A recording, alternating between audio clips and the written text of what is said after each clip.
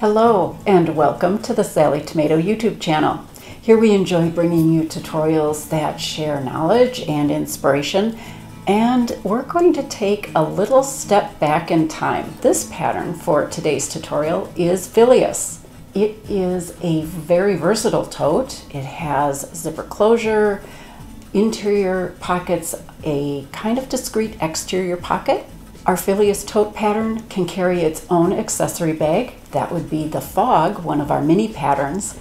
So join me and let's make this versatile tote.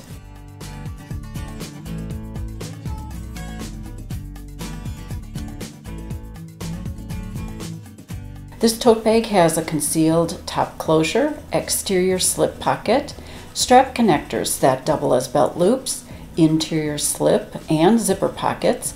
I'll also show you strap and handle options for even more versatility. Be sure to purchase the pattern before beginning the project. The pattern and supplies can be purchased on our website or request them at your local quilt shop. It's always great to support those independent local retailers. I'm sure you're ready to get started. Remember, you can always pause the video as we go along. That way we're sewing at your pace. So I'm going to go get my fabrics all cut out, get a little prep work done that I can show you, and I'll see you at the work table. Before beginning, review the materials and supplies section on the back of the pattern, which also includes a list of helpful notions. The Phileas Tote can be carried by handles, worn crossbody or over the shoulder, and accommodates a belt as an extra accessory. Pack your daily essentials inside this bag's roomy interior and you're ready for a day of travel. This pattern was inspired by the literary character Phileas Fogg of Around the World in 80 Days. So even if we can only travel back in time in our minds, we can certainly be ready to travel anytime in our everyday life with the tote bag Phileas. Follow your pattern for cutting all the pattern pieces. You may find it helpful to label them as you cut them out by marking the name of each piece on the wrong side with a removable pen or chalk, or simply download and print the free pattern piece labels sheet on our site. I've used the little labels to note all my pattern pieces. Our first step is to fuse interfacing to the coordinating pieces, so go ahead and do that. I am using our Turtle Tex fabric for the lining. It's all coated on the wrong side, so it is going to act just like it's been interfaced.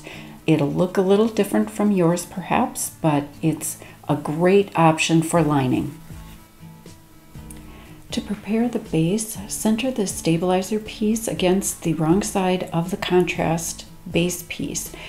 Be sure to use basting spray or basting tape to hold the layers together, and then top stitch 1/4 inch from the stabilizer edges to hold the layers together, just like you see on my piece here.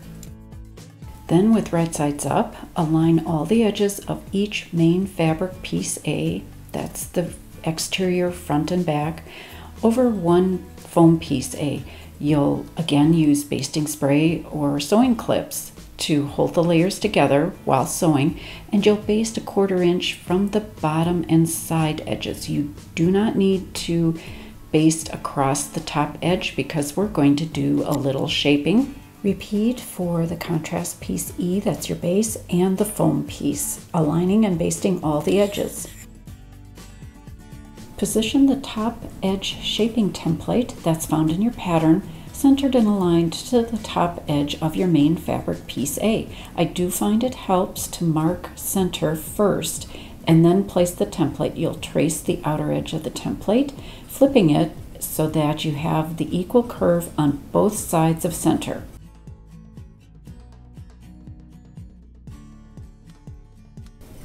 At the machine, baste 1/4 inch in from the traced line.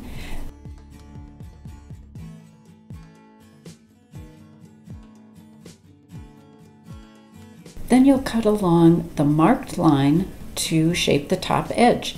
Take some time to trim the foam from all the seam allowances. That will reduce your bulk, but be careful to not cut through the stitches. Then you'll repeat the same shaping steps on the remaining piece A in your main fabric, but also repeat the shaping on your lining pieces A for the interior panels. Let's move on to make and attach the exterior slip pocket.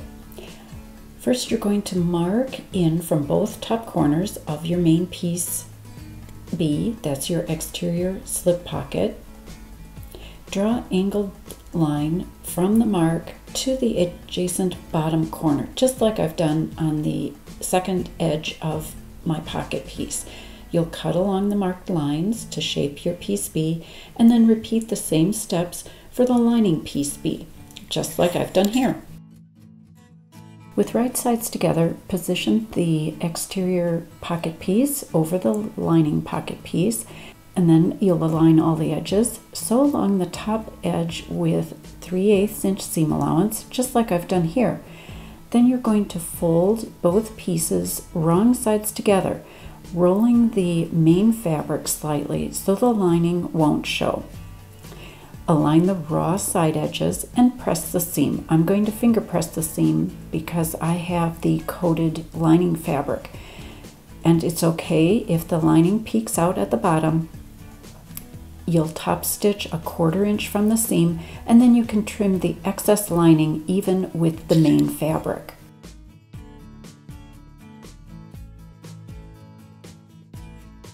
With right sides up, center the pocket on the main piece A. This will be just one main piece, and it's going to become the back panel. Align the bottom raw edges of all the layers. Then you're going to follow the pattern to fold a pleat positioned in from each bottom corner of the pocket. You want to check that the side edges of your pocket are straight, and certainly adjust the depth of the pleats if needed. Then you're going to baste the sides and the bottom edge of the pocket to the main panel, just like I've done here, and we can move on to preparing and attaching the strap connectors.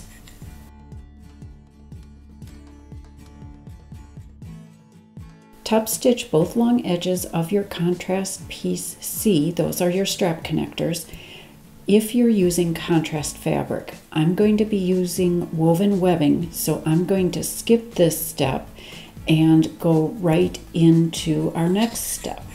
Thread piece C, I have woven webbing, but you may have contrast, onto a D-ring, and then turn the underside of piece C so wrong sides are together, and refer to your pattern for the measurements of how much to turn under, and then you're going to top stitch from a little ways in from the fold, encasing the hardware, just like I've done here. Now, on the right side of piece C, you're going to mark 2 vertical lines. These are going to be used in the next step, and measure from the short raw end. You'll repeat these steps for your remaining pieces C and the remaining 3 D-rings.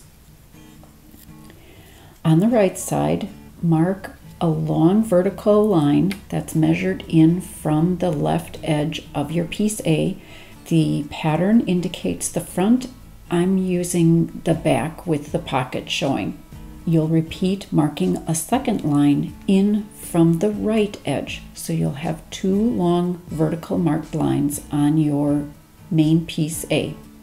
Now, with right sides up, place one of your piece C, that's strap connector, on the right side of your main piece A, aligning the left edge of the strap connector along the left marked line. And then you're going to pay attention to the 2 markings that are on the strap connector.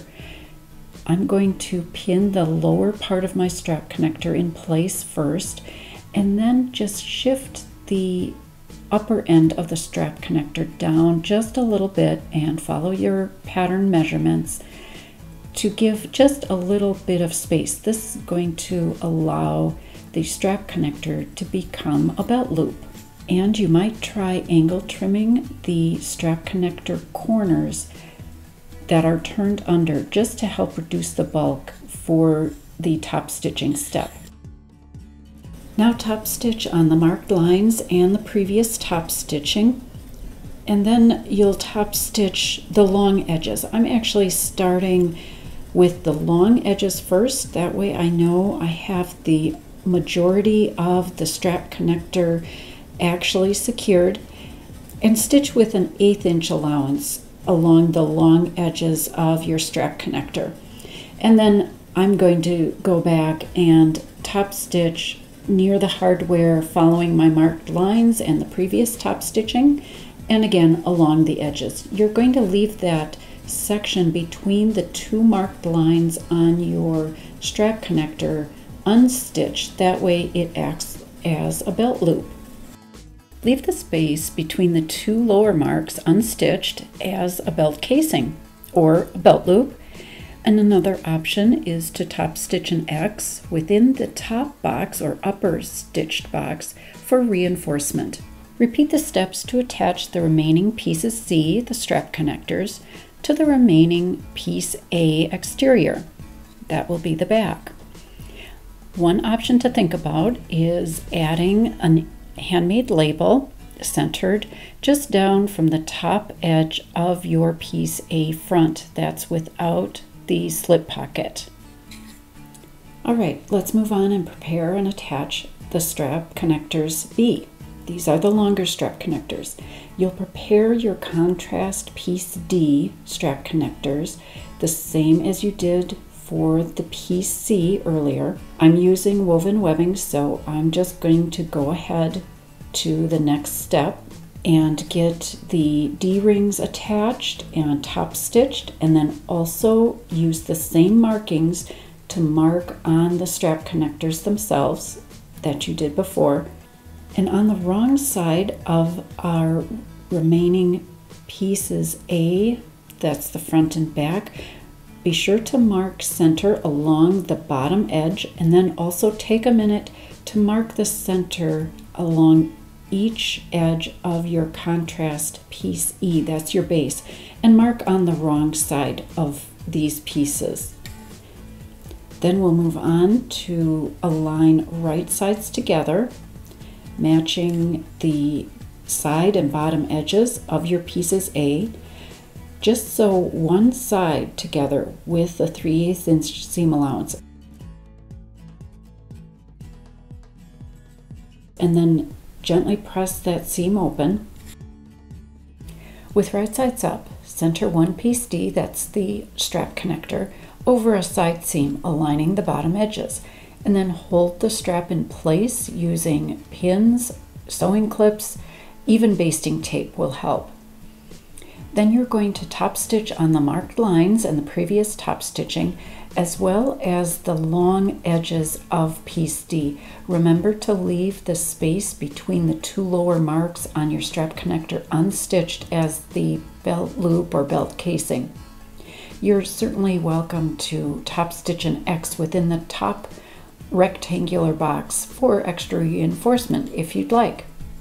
Then you're going to repeat the steps to sew the opposite side seam together, as well as attaching the remaining piece D strap connector. Be sure you take your time when attaching the remaining strap connector.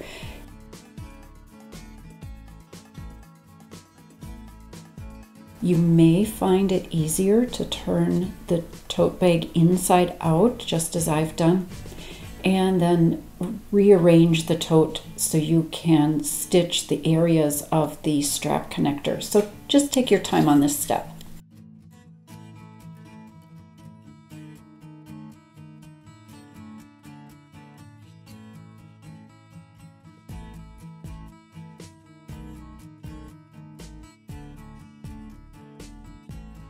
Okay, let's begin assembly of the exterior.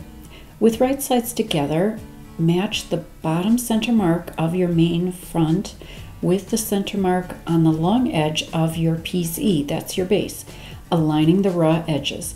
You're then going to sew together this edge with a 3/8 inch seam allowance, starting and stopping 3/8 of an inch in from the short ends of the base. At the beginning and end of the seam, cut a vertical line up to the last stitch, and this would be on the tote exterior layer. You don't need to cut into the base.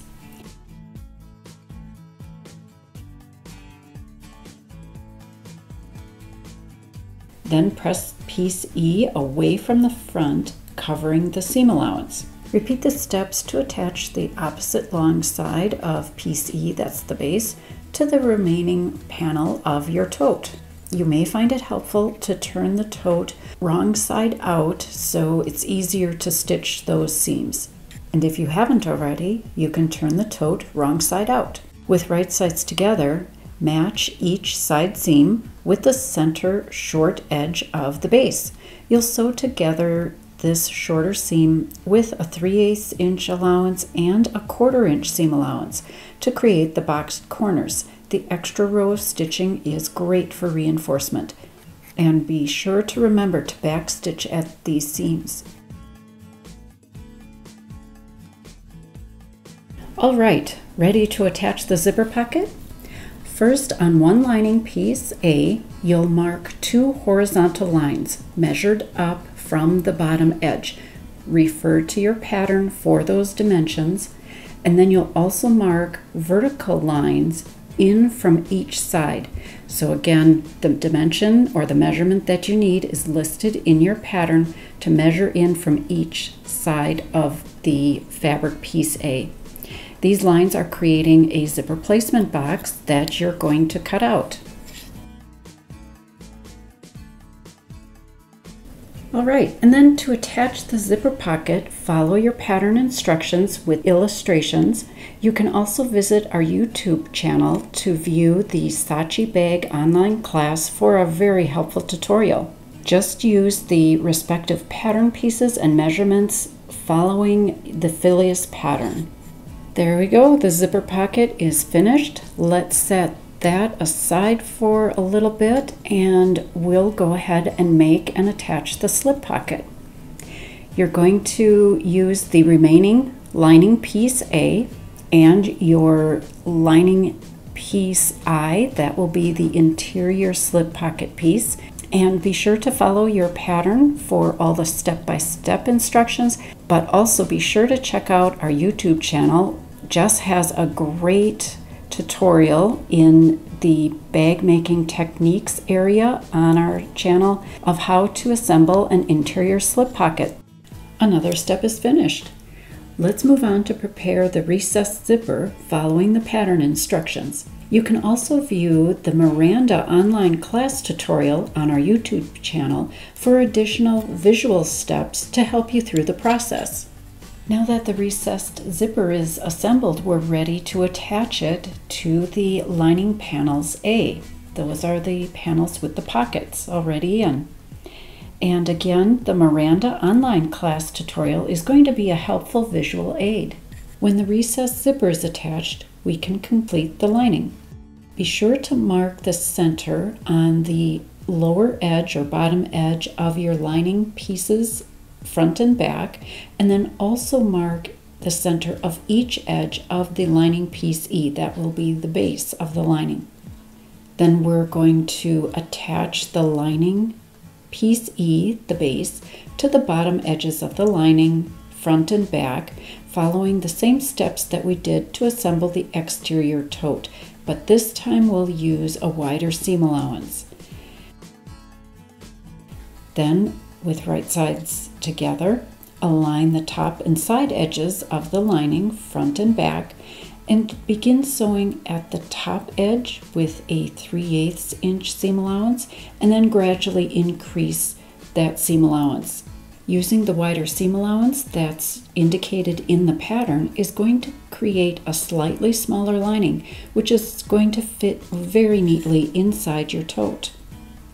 Then we'll create the boxed corners following the same steps as for the exterior tote, but this time using the wider seam allowances.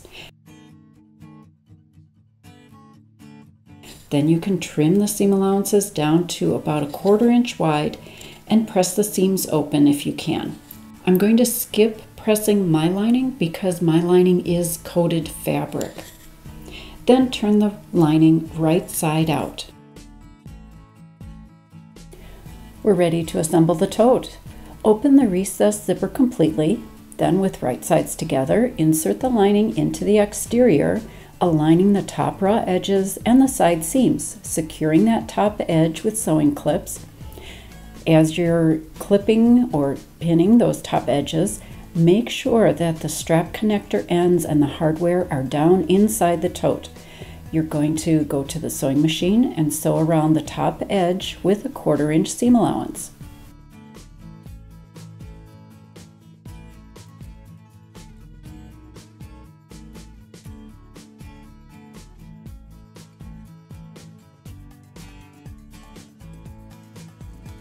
And it's turning the tote right side out through the opening in the zipper pocket. Smooth down the lining into the tote and then roll the lining along the top edge to the inside, pressing with your fingers. Hold the edges in place with sewing clips and then top stitch the top edge with a 1/4 inch allowance. Be sure to hold the hardware and the strap connector ends out of the way.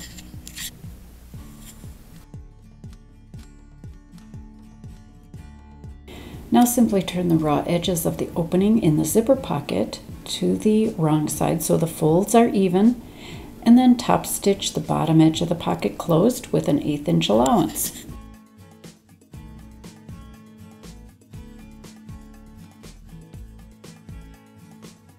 All right, we are now ready for the handles. I've actually gone ahead and made my handles following the pattern, but I would really recommend checking out Jess's tutorial for the Molly online class. She goes through step by step everything you need to help you get your handles created. So take a break, get those handles done, and I'll see you right back here. Be sure to use the swivel hook hardware for the handles for the Phileas Tote.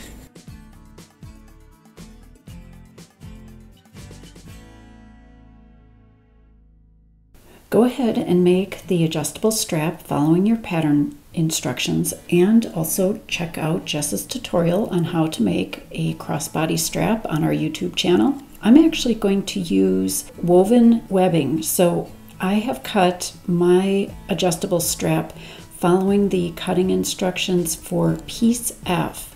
So let's get our strap fabric, whether it's the contrast fabric or the woven webbing, and let's go ahead and attach the hardware and finish the adjustable strap.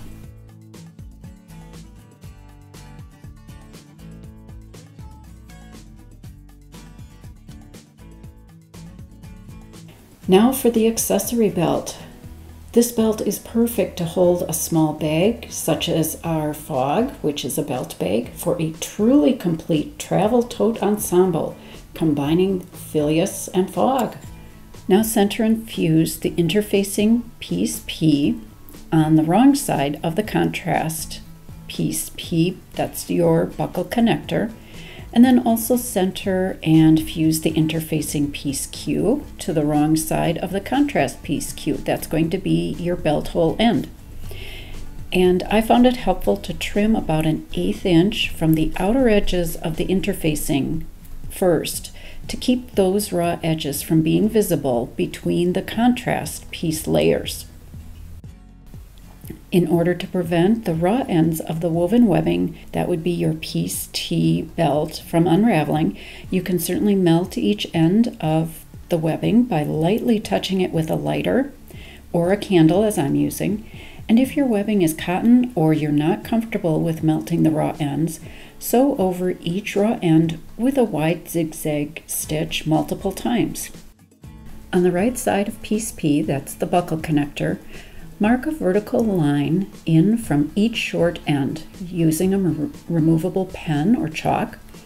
Then at the machine, we're going to top stitch with an 1/8 inch allowance along both those long sides of the buckle connector, beginning and ending at those marked vertical lines. Also, while you're at the machine, top stitch an 1/8 inch from the small cutout opening in the center of your buckle connector.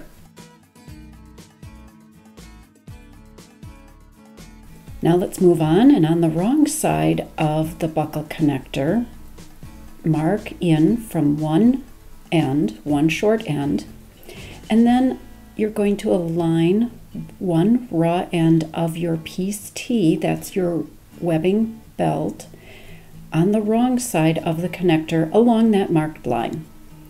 And if you plan to add rivets to the buckle connector after it's completed, cut a small rectangle of sew-in foam or stabilizer and place that small piece of foam or stabilizer at the end of the webbing. This is going to help support the rivets. Now thread the buckle connector over the buckle hardware and fold the connector in half, wrong sides together, aligning the short ends and the side edges. You're going to be sandwiching your belt webbing or the woven webbing between the layers. Then hold all those layers in place with basting tape or a little bit of basting glue. And now at the sewing machine, top stitch an 1/8 inch from the raw edges and along the marked line to form a stitched box. I find that a very narrow foot helps stitching close to the hardware. After top stitching, if you'd like, you can certainly add rivets or even add additional top stitching with an X inside that box area of your previous stitching. And be sure to visit youtube.com/Sallie Tomato for a video tutorial on how to install rivets. And let's get that other end of the belt finished. Let's attach the belt hole strap. On the wrong side, that would be the interfacing side, mark in from the straight end of the contrast piece belt hole end, that would be piece Q. Align the remaining raw end of piece T, that's your belt, on the wrong side of the piece Q, that's the belt hole end. And if you'd like to add rivets at the belt end, be sure to cut a small piece of sew-in foam or stabilizer and place that at the end of the webbing, that's your belt, to help support the rivets. Next, position the remaining piece Q on top with wrong sides together, aligning all the edges and sandwiching the belt between the layers. Then you go to your machine and top stitch an 1/8 inch from all the edges.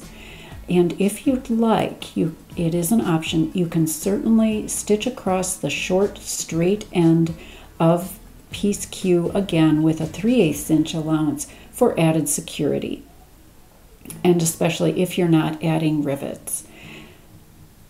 The next step is really fast, and I'm using my pattern piece as a guide. You can mark and punch the holes following the pattern for piece Q, and then if you'd like, install your rivets.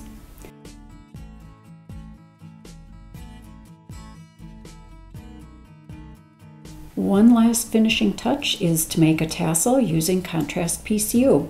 Be sure to visit our YouTube channel for a video tutorial on how to make a tassel using the tassel cap hardware. And now let's put all these pieces together and welcome Phileas. I hope you enjoy using your new tote bag, even if we can only dream about traveling back in time. I'm sure you're going to stay organized when you use the Phileas Tote. If you have any further questions, please leave a comment below and we'll do our best to answer them. We encourage you to share photos of your finished project using #SallieTomato and #Phileas Tote Pattern on social media. If you found this tutorial helpful, give it a thumbs up and subscribe. That way you'll always know when a new video is here. Thanks so much for watching and sewing with me today. Until our next sewing adventure, have a great making day.